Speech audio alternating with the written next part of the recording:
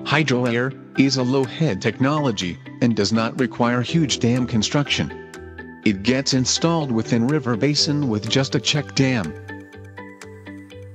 Hydro-air connects with the dam at the penstock, where pressure and flow rate is controlled, as per site design and configuration. As water from the dam enters the hydro-air assembly, its pressure creates a condition for atmospheric air to be sucked in through various air inlet ports. Air in large volume enters the assembly and mixes with water.